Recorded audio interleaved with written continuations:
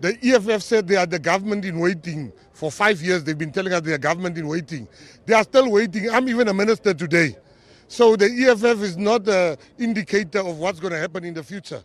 The EFF wish this GNU is going to last. This GNU is going to last. We are going to work. We're going to build South Africa.